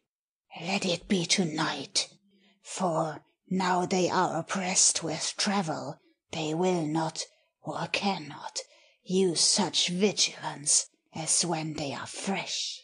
I say tonight, no more. Solemn and strange music. What harmony is this? My good friends, hark! Marvellous, sweet music! Enter Prospero above, invisible. Enter several strange shapes, bringing in a banquet. They dance about it with gentle actions of salutation, and, inviting the king and company to eat, they depart. Give us, kind keepers, heavens! What were these? A living drollery. Now I will believe that there are unicorns, that in Arabia there is one tree, the phoenix throne, one phoenix at this hour reigning there. I'll believe both, and what does else want credit come to me, and I'll be sworn 'tis true. Travellers never did lie, though fools at home condemn them. If in Naples I should report this now, would they believe me? If I should say I saw such islanders, for certes these are people of the island, who, though they are of monstrous shape, yet note, their manners are more gentle kind than of our human generation you shall find. Many, nay, almost any. Prospero, aside. Honest lord, thou hast said well, for some of you there present are worse than devils. I cannot too much muse, such shapes, such gestures, and such sound, expressing, though they want the use of tongue, a kind of excellent dumb discourse. Prospero, aside. Praise in departing. They vanished strangely. No matter, since they have left their viands behind, for we have stomachs. Wilt please you taste of what is here? Not I. Faith, sir, you need not fear. When we were boys, who would believe that there were mountaineers, dew-lapped like bulls whose throats had hanged at 'em, wallets of flesh, or that there were such men whose heads stood in their breasts, which now we find. Each putter out of 5 for 1 will bring us good warrant of. I will stand to and feed, although my last no matter, since I feel the best is past. Brother, my lord the duke, stand to, and do as we. Thunder and lightning. Enter Ariel like a harpy, claps his wings upon the table, and with a quaint device the banquet vanishes. You are 3 men of sin, whom destiny that has to instrument this lower world and what is in it, the never surfeited sea, has caused to belch up you. And on this island, where man doth not inhabit, you, mongst men being most unfit to live, I have made you mad, and even with such like valor men hang and drown their proper selves. Alonso, Sebastian, and company draw their swords. You fools! I and my fellows are ministers of fate. The elements, of whom your swords are tempered, may as well wound the loud winds, or with be mocked at stabs, kill the still closing waters, as diminish one dowel that's in my plume. My fellow ministers are like invulnerable. If you could hurt, your swords are now too massy for your strength, and will not be uplifted. But remember, for that's my business to you, that you 3 from Milan did supplant good Prospero, exposed unto the sea, which hath requited him and his innocent child, for which foul deed the powers, delaying, not forgetting, have incensed the seas and shores, yea, all the creatures, against your peace. Thee of thy son Alonso they have bereft, and do pronounce by me lingering perdition, worse than any death can be at once, shall step by step attend you and your ways, whose wrath to guard you from, which here, in this most desolate isle, else falls upon your heads, is nothing but heart sorrow, and a clear life ensuing. He vanishes in thunder. Then, to soft music, enter the shapes again, and dance, with mocks and mows, and carry out the table. Bravely the figure of this harpy hast thou performed, my Ariel, a grace it had, devouring. Of my instruction hast thou nothing bated in what thou hadst to say, so, with good life and observation strange, my meaner ministers their several kinds have done. My high charms work, and these mine enemies are all knit up in their distractions. They now are in my power, and in these fits I leave them, while I visit young Ferdinand, whom they suppose is drowned, and his and mine loved darling. Exit above. In the name of something holy, sir, why stand you in this strange stare? Oh, it is monstrous, monstrous! Methought the billows spoke and told me of it, the winds did sing it to me, and the thunder, that deep deep and dreadful organ pipe pronounced the name of Prosper. It did bass my trespass, therefore my son in the ooze is bedded, and I'll seek him deeper than e'er plummet sounded, and with him there lie muddied. Exit. But one fiend at a time, I'll fight their legions o'er. I'll be thy second. Exeunt Sebastian and Antonio. All three of them are desperate. Their great guilt, like poison given to work a great time after, now gins to bite the spirits. I do beseech you, that are of suppler joints, follow them swiftly, and hinder them from where this ecstasy may now provoke them to. Follow, I pray you. Exeunt. End of Act 3.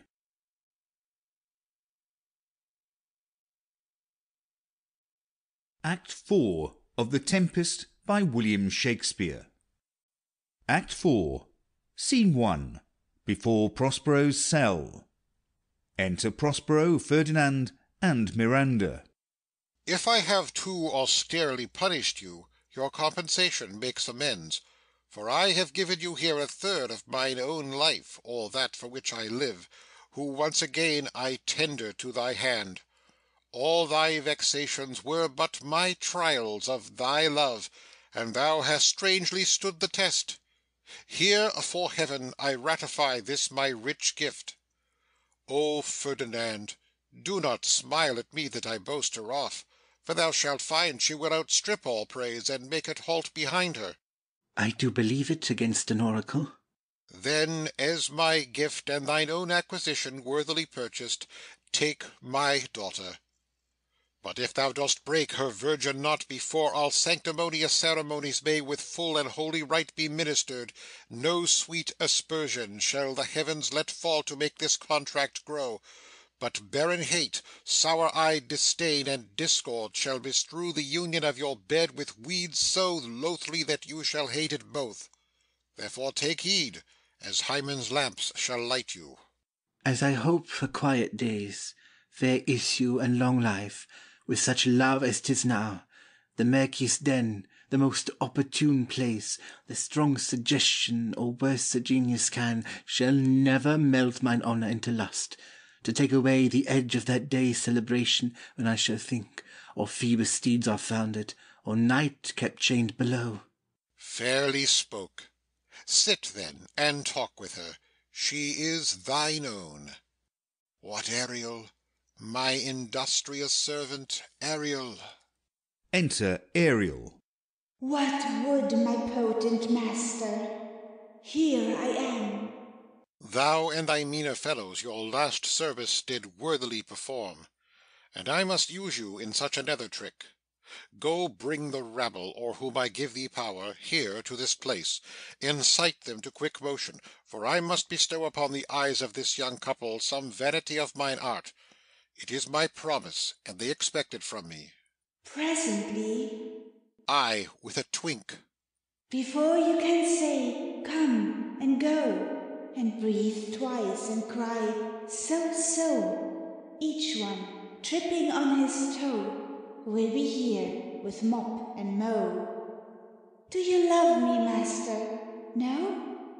Dearly, my delicate Ariel, do not approach till thou dost hear me call. Well, I conceive. Exit. Look thou be true. Do not give dalliance too much the rein. The strongest oaths are straw to the fire of the blood. Be more abstemious, or else good night your vow. I warrant you, sir, the white cold virgin snow upon my heart abates the art of my liver. Well, now come, my Ariel, bring a corollary rather than want a spirit. Appear, and pertly. No tongue. All eyes. Be silent. Soft music.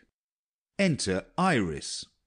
Ceres, most bounteous lady, thy rich lees of wheat, rye, barley, vetches, oats, and peas, thy turfy mountains, where live nibbling sheep and flat meads thatched with stover them to keep, thy banks with pined and twiddled brims, which spongy April at thy best betrims, to make cold nymphs chaste crowns, and thy broom groves, whose shadow the dismissed bachelor loves, being last lorn thy pole-clipped vineyard, and thy sea marge sterile and rocky hard, where thou thyself dost err, the queen of the sky, whose watery arch and messenger am I, bids thee leave these, and with her sovereign grace, here on this grass plot, in this very place, to come and sport. Her peacocks fly amain. Approach, rich Ceres, her to entertain. Enter Ceres. Oh, many-coloured messenger, that ne'er dost disobey the wife of Jupiter, who, with thy saffron wings, upon my flowers diffusest honey drops, refreshing showers, and with each end of thy blue bow dost crown my bosky acres, and my unshrubbed down, rich scarf to my proud earth. Why hath thy queen summoned me hither to this short-grassed green? A contract of true love to celebrate, and some donation freely to estate, on the blessed lovers. Tell me, heavenly bow, if Venus or her son, as thou dost know, do now attend the queen, since they did plot the means that dusky Dis my daughter got, her and her blind boy's scandaled company I have forsworn. Of her society be not afraid. I met her deity, cutting the clouds towards Paphos, and her son, dove drawn with her. Here thought they to have done some wanton charm upon this man and maid, whose vows are that no bed right shall be paid, till Hymen's torch be lighted, but in vain Mars's hot minion is returned again. Her waspish-headed son has broke his arrows, swears he will shoot no more, but play with sparrows, and be a boy right out. Highest queen of state, great Juno comes. I know her by her gait. Enter Juno. How does my bounteous sister? Go with me, to bless this twain, that they may prosperous be, and honoured in their issue. Honour rich is marriage blessing, long continuance and increasing. Hourly joys be still upon you. Juno sings her blessings on you. Earth increase, voice and plenty, barns and garners never empty, vines with clustering bunches growing, plants with goodly burden bowing. Spring come to you at the farthest, in the very end of harvest. Scarcity and want shall shun you. Ceres' blessing so is on you. This is a most majestic vision, and harmonious charmingly. May I be bold to think these spirits? Spirits, which by mine art I have from their confines called to enact my present fancies. Let me live here ever. So rare a wandered father and a wife makes this place paradise. Juno and Ceres whisper, and send Iris on employment. Sweet, now silence. Juno and Ceres whisper seriously. There's something else to do. Hush, and be mute, or else our spell is marred. You nymphs called naiads of the wintering brooks, with your sage crowns of ever harmless looks, leave your crisp channels, and on this green land answer your summons. Juno does command. Come, temperate nymphs, and help to celebrate a contract of true love. Be not too late.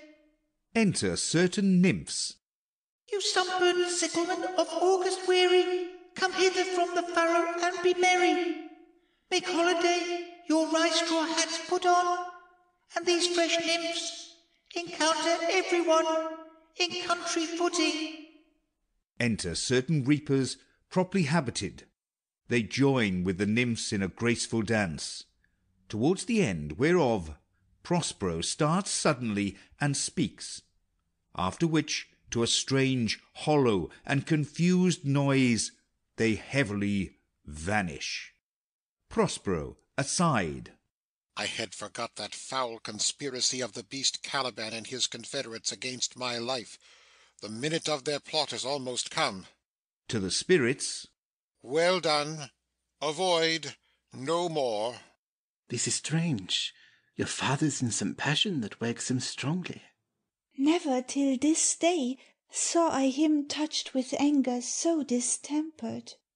You do look, my son, in a moved sort, as if you were dismayed. Be cheerful, sir. Our revels now are ended. These our actors, as I foretold you, were all spirits, and are melted into air, into thin air, and like the baseless fabric of this vision, the cloud-capped towers, the gorgeous palaces, the solemn temples, the great globe itself, yea, all which it inherit, shall dissolve, and like this insubstantial pageant faded, leave not a rack behind. We are such stuff as dreams are made on, and our little life is rounded with a sleep. Sir, I am vexed. Bear with my weakness. My old brain is troubled. Be not disturbed with my infirmity. If you be pleased, retire into my cell, and there repose. A turn or two I'll walk, to still my beating mind. We wish your peace. Exeunt. Come with a thought. I thank thee, Ariel. Come. Enter Ariel. Thy thoughts I cleave to. What's thy pleasure? Spirit, we must prepare to meet with Caliban. Aye, my commander. When I presented Ceres, I thought to have told thee of it, but I feared lest I might anger thee. Say again where thou didst leave these varlets. I told you, sir, they were red hot with drinking, so full of valour that they smote the air for breathing in their faces, beat the ground for kissing of their feet, yet always bending towards their project. Then I beat my tabor, at which, like unbacked colts, they pricked their ears, advanced their eyelids, lifted up their noses as they smelt music. So I charmed their ears, that, calf-like, they my lowing followed, through toothed briars, sharp furzes, pricking goss and thorns, which entered their frail shins. At last I left them in the filthy mantled pool beyond your cell, there dancing up to the chins, that the foul lake overstunk their feet. This was well done, my bird. Thy shape invisible retain thou still. The trumpery in my house, go bring it hither, for stale to catch these thieves. I go. Exit. A devil, a born devil, on whose nature nurture can never stick, on whom my pains humanely taken, all lost, quite lost. And, as with age his body uglier grows, so his mind cankers. I will plague them all even to roaring. Re-enter Ariel, loaden with glistening apparel, etc. Come, hang them on this line. Prospero and Ariel remain invisible. Enter Caliban, Stephano, and Trinculo, all wet. Pray you, tread softly, that the blind mole may not hear a footfall. We now are near his cell. Monster, your fairy, which you say is a harmless fairy, has done little better than played the jack with us. Monster, I do smell all horse piss, at which my nose is in great indignation. So is mine. Do you hear, monster? If I should take a displeasure against you, look you... Thou wert but a lost monster. Good my lord, give me thy favour still. Be patient, for the prize I'll bring thee to shall hoodwink this mischance. Therefore speak softly. All's hushed as midnight yet. Aye, but to lose our bottles in the pool... There is not only disgrace and dishonour in that, monster, but an infinite loss. That's more to me than my wetting. Yet this is your harmless fairy, monster. I will fetch off my bottle, though I be your ears for my labour. Prithee, my king, be quiet. Seest thou here, this is the mouth of the cell. No noise, and enter. Do that good mischief which may make this island thine own for ever. And I, thy Caliban, for I thy footlicker. Give me thy hand. I do begin to have bloody thoughts. Oh, King Stephano, oh, peer, oh, worthy Stephano, look what a wardrobe here is for thee. Let it alone, thou fool. It is but trash. Oh, ho, monster, we know what belongs to a frippery. Oh, King Stephano. Put off that gown, Trinculo. By this hand I'll have that gown. Thy grace shall have it. The dropsy drown this fool. What do you mean to dote this on such luggage? Let's alone, and do the murder first. If he awake, from toe to crown he'll fill our skins with pinches, make us strange stuff. Be you quiet, monster. Mistress Line, is not this my jerkin? Now is the jerkin under the line. Now, jerkin, you are like to lose your hair and prove a bald jerkin.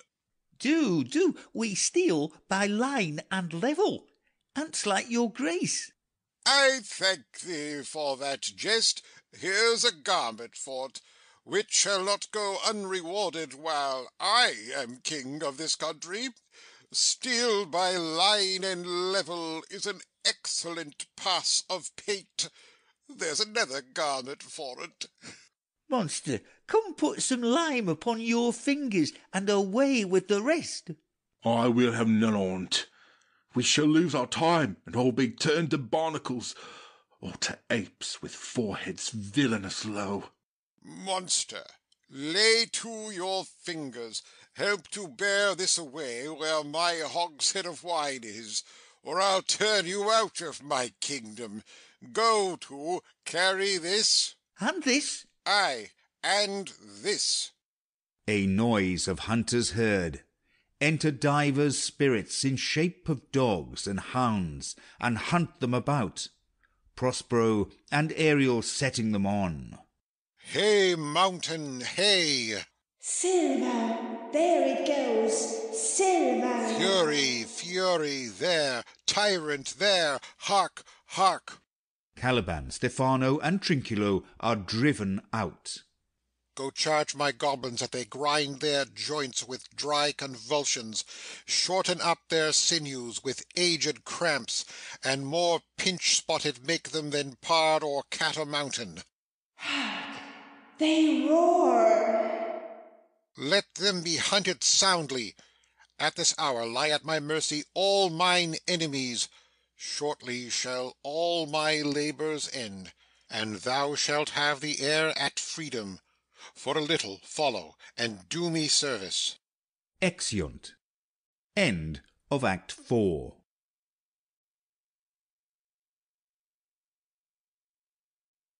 Act 5 of The Tempest by William Shakespeare. Act 5. Scene 1. Before the cell of Prospero. Enter Prospero in his magic robes and Ariel. Now does my project gather to a head. My charms crack not, my spirits obey, and time goes upright with his carriage. How's the day? On the 6th hour, at which time, my lord, you said our work should cease. I did say so when first I raised the tempest. Say, my spirit, how fares the king and's followers? Confined together in the same fashion as you gave in charge, just as you left them, all prisoners, sir, in the lion grove which weather fence your cell. They cannot budge till your release. The king, his brother, and yours abide all three distracted, and the remainder mourning over them, brimful of sorrow and dismay, but chiefly him that you termed, sir, the good old Lord Gonzalo. His tears run down his beard like winter's drops from eaves of reeds. Your charm so strongly works them, that if you now beheld them, your affections would become tender. Dost thou think so, spirit? Mine would, sir, were I human. And mine shall. Hast thou, which art but air, a touch, a feeling of their afflictions, and shall not myself, one of their kind, that relish all as sharply passion as they, be kindlier moved than thou art? Though with their high wrongs I am struck to the quick, yet with my nobler reason gainst my fury do I take part. The rarer action is in virtue than in vengeance. They being penitent, the sole drift of my purpose doth extend not a frown further. Go release them, Ariel. My charms I'll break, their senses I'll restore, and they shall be themselves. I'll fetch them, sir. Exit. Ye elves of hills, brooks, standing lakes, and groves, and ye that on the sands with printless foot do chase the ebbing Neptune, and do fly him when he comes back. You demi-puppets that by moonshine do the green sour ringlets make whereof the ewe not bites, and you whose pastime is to make midnight mushrooms, that rejoice to hear the solemn curfew, by whose aid, weak masters though ye be, I have bedimmed the noontide sun, called forth the mutinous winds, and twixt the green sea and the azured vault set roaring war. To the dread rattling thunder have I given fire, and rifted Jove's stout oak with his own bolt. The strong based promontory have I made shake, and by the spurs plucked up the pine and cedar. Graves at my command have waked their sleepers, oped and let him forth by my so potent art.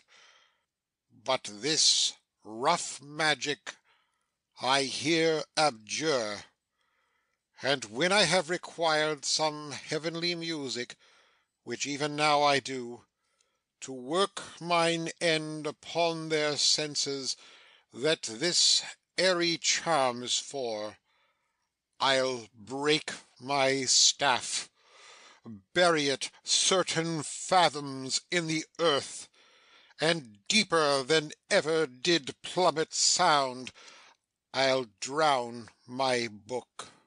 Solemn music. Re-enter Ariel before. Then Alonso, with a frantic gesture, attended by Gonzalo, Sebastian, and Antonio in like manner.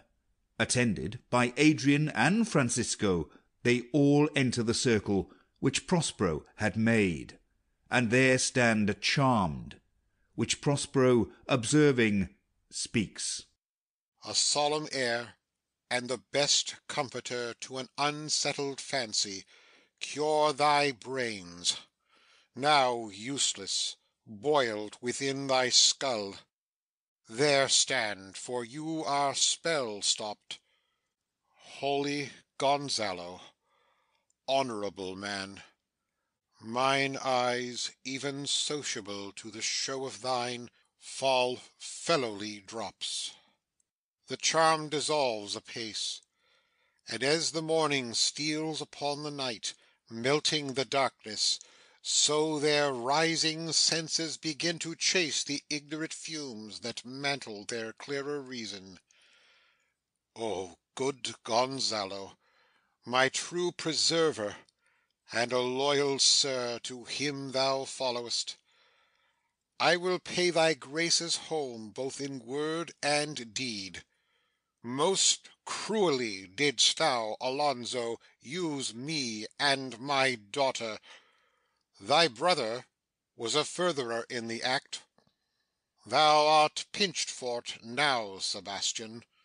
Flesh and blood, you, brother mine, that entertained ambition, expelled remorse and nature, who, with Sebastian, whose inward pinches therefore are most strong, would here have killed your king. I do forgive thee, unnatural though thou art. Their understanding begins to swell, and the approaching tide will shortly fill the reasonable shore that now lies foul and muddy. Not one of them that yet looks on me, or would know me. Ariel, fetch me the hat and rapier in my cell. I will discase me, and myself present as I was sometime Milan. Quickly, spirit, thou shalt ere long be free. Ariel sings and helps to attire him. Where the bee sucks, there suck I, in the cowslips, bell I lie. There I couch when owls do cry, on the bat's back I do fly. After summer merrily, merrily, merrily, shall I live now under the blossom that hangs on the bough. Why, that's my dainty Ariel. I shall miss thee. But yet thou shalt have freedom. So. To the king's ship, invisible as thou art. There shalt thou find the mariners asleep under the hatches. The master and the boatswain being awake, enforce them to this place, and presently, I prithee. I drink the air before me, and return, or ere your pulse twice beat. Exit. All torment, trouble, wonder, and amazement inhabits here. Some heavenly power guide us out of this fearful country. Behold, Sir King, the wronged Duke of Milan, Prospero. For more assurance that a living prince does now speak to thee, I embrace thy body, and to thee and thy company I bid a hearty welcome. Whether thou beest he or not, or some enchanted trifle to abuse me, as late I have been, I know not. Thy pulse beats as of flesh and blood, and since I saw thee, the affliction of my mind amends, with which I fear a madness held me. This must crave, and if this be at all a most strange story, thy dukedom I resign, and do entreat thou pardon me my wrongs. But how should Prospero be living and be here? First, noble friend, let me embrace thine age, whose honour cannot be measured or confined. Whether this be or be not, I'll not swear. You do yet taste some subtleties of the isle that will not let you believe things certain. Welcome, my friends all. Aside to Sebastian and Antonio. But you, my brace of lords, were I so minded, I here could pluck his highness frown upon you and justify you traitors. At this time I will tell no tales. Sebastian aside. The devil speaks in him. No. For you, most wicked sir, whom to call brother would even infect my mouth, I do forgive thy rankest fault, all of them, and require my dukedom of thee, which perforce I know thou must restore.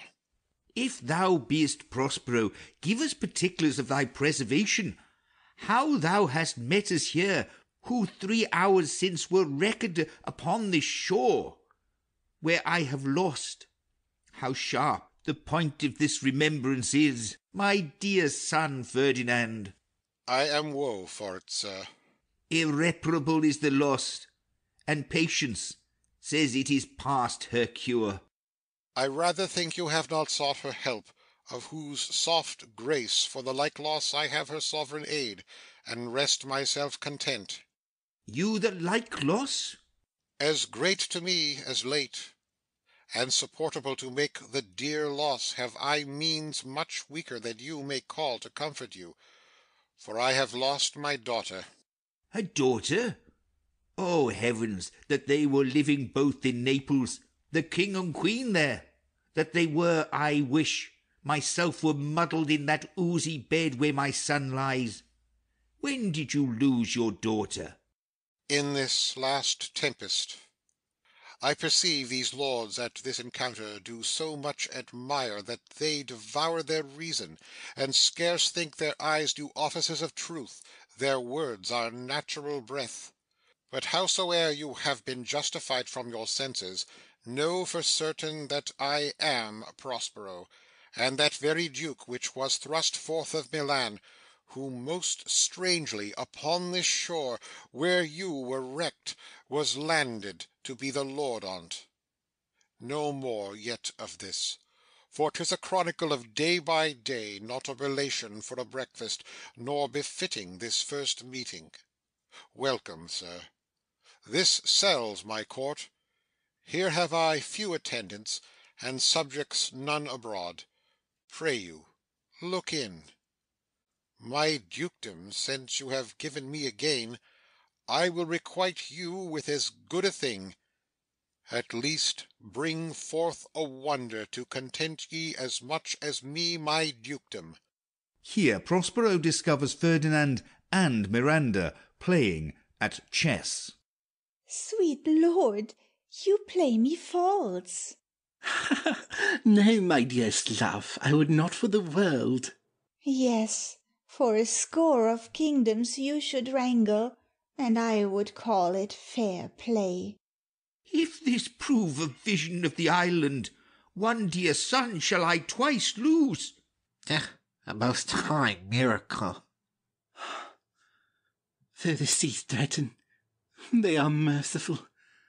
I have cursed them without cause. Kneels. Now all the blessings of a glad father compass thee about. Arise and say how thou camest here. Oh, wonder! How many goodly creatures are there here! How beauteous mankind is! Oh, brave new world, that has such people in it! 'Tis new to thee. What is this maid with whom thou wast at play? Your eldest acquaintance cannot be 3 hours. Is she the goddess that has severed us, and brought us thus together? Sir, she is mortal, but by immortal providence she's mine. I chose her when I could not ask my father for his advice, nor thought I had one. She is daughter to this famous Duke of Milan, of whom so often I have heard renown, but never saw before, of whom I have received a second life, and second father this lady makes him to me. I am hers.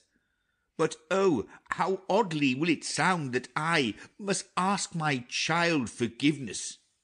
There, sir, stop. Let us not burden our remembrances with a heaviness that's gone. I have inly wept, or should have spoken ere this. Look down, you gods, and on this couple drop a blessed crown, for it is you that have chalked forth the way which brought us hither. I say amen, Gonzalo. Was Milan thrust from Milan, that his issue should become kings of Naples? Oh, rejoice beyond a common joy, and set it down with gold on lasting pillars. In one voyage did Claribel her husband find at Tunis, and Ferdinand her brother found a wife, where he himself was lost. Prospero his dukedom in a poor isle, and all of us ourselves, when no man was his own. Alonso to Ferdinand and Miranda. Give me your hands. Let grief and sorrow still embrace his heart that doth not wish you joy. Be it so. Amen. Re-enter Ariel with the master and boatswain amazedly following. Oh, look, sir, here is more of us. I prophesied if a gallows were on land, this fellow could not drown. Now blasphemy that swear'st grace or board, not an oath on shore. Hast thou no mouth by land? What is the news? The best news is that we have safely found our king and company.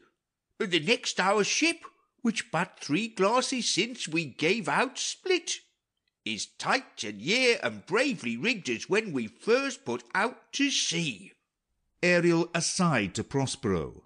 Sir, all this service have I done since I went. My tricksy spirit. These are not natural events. They strengthen from strange to stranger. Say, how come you hither? If I did think, sir, I were well awake, I'll strive to tell you.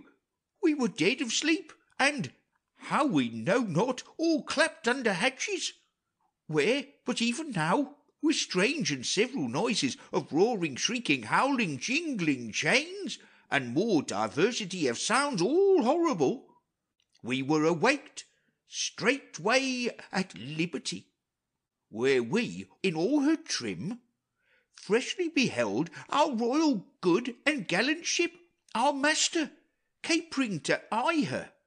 On a trice, so please you, even in a dream, were we divided from them, and were brought moping hither. Ariel aside to Prospero. Wast well done. Bravely, my diligence, thou shalt be free. This is as strange a maze as e'er men trod, and there is in this business more than nature was ever conduct of. Some oracle must rectify our knowledge. Sir, my liege, do not infest your mind with beating on the strangeness of this business. At picked leisure, which shall be shortly, single I'll resolve you, which to you shall seem probable of every these happened accidents. Till when, be cheerful, and think of each thing well. Aside to Ariel. Come hither, spirit. Set Caliban and his companions free. Untie the spell. Exit Ariel. How fares my gracious sir? There are yet missing of your company some few odd lads that you remember not. Re-enter Ariel, driving in Caliban, Stephano, and Trinculo in their stolen apparel. Every man shift for all the rest, and let no man take care for himself, for all is but fortune. Coraggio, bully monster, coraggio. If these be true spies which I wear in my head, here's a goodly sight. Oh, Setibus, these be brave spirits indeed. How fine my master is, I'm afraid he will chastise me. What things are these, my lord Antonio? Will money buy 'em? Very like. One of them is a plain fish, and no doubt marketable. Mark but the badges of these men, my lords, then say if they be true. This misshapen knave, his mother, was a witch, and one so strong that could control the moon, make flows and ebbs, and deal in her command without her power. These three have robbed me, and this demi-devil, for he's a bastard one, hath plotted with them to take my life. Two of these fellows you must know and own. This thing of darkness I acknowledge mine. I shall be pinched to death. Is this not Stephano, my drunken butler? He is drunk now. Where had he wine? And Trinculo is reeling ripe. Where should they find this grand liquor that hath gilded 'em? How camest thou in this pickle? I have been in such a pickle since I saw you last that I fear me will never out of my bones. I shall not fear fly-blowing. Why, how now, Stephano? Oh, touch me not. I am not Stephano, but a cramp. You'll be king of the isle, sirrah. I should have been a sore one then. This is a strange thing as ere I looked on, pointing to Caliban. He is as disproportioned in his manners as in his shape. Go, sirrah, to my cell. Take with you your companions. As you look to have my pardon, trim it handsomely. Ay, that I will, and I'll be wise hereafter, and seek for grace. What a thrice double ass was I to take this drunkard for a god, and worship this dull fool. Go to, away. Hence, and bestow your luggage where you found it. Or stole it, rather. Exeunt Caliban, Stephano, and Trinculo. Sir, I invite your highness and your train to my poor cell, where you shall take your rest for this one night, which part of it I'll waste with such discourse as, I not doubt, shall make it go quick away. The story of my life, and the particular accidents gone by since I came to this isle, and in the morn I'll bring you to your ship, and so to Naples, where I have hoped to see the nuptial of these our dear beloved solemnized, and thence retire me to my Milan, where every third thought shall be my grave. I long to hear the story of your life, which must take the ear strangely. I'll deliver all, and promise you calm seas, auspicious gales, and sails so expeditious that shall catch your royal fleet far off. Aside to Ariel. My Ariel, chick, that is thy charge. Then to the elements be free, and fare thee well. Please you, draw near. Exeunt. Epilogue. Spoken by Prospero. Now my charms are all o'erthrown, and what strength I have's mine own, which is most faint now, 'tis true. I must be here confined by you, or sent to Naples. Let me not, since I have my dukedom got, and pardon the deceiver, dwell in this bare island by your spell, but release me from my bands with the help of your good hands. Gentle breath of yours my sails must fill, or else my project fails, which was to please. Now I want spirits to enforce, art to enchant, and my ending is despair, unless I be relieved by prayer, which pierces so that it assaults mercy itself, and frees all faults. As you from crimes would pardoned be, let your indulgence set me free. End of Act 5. End of The Tempest by William Shakespeare.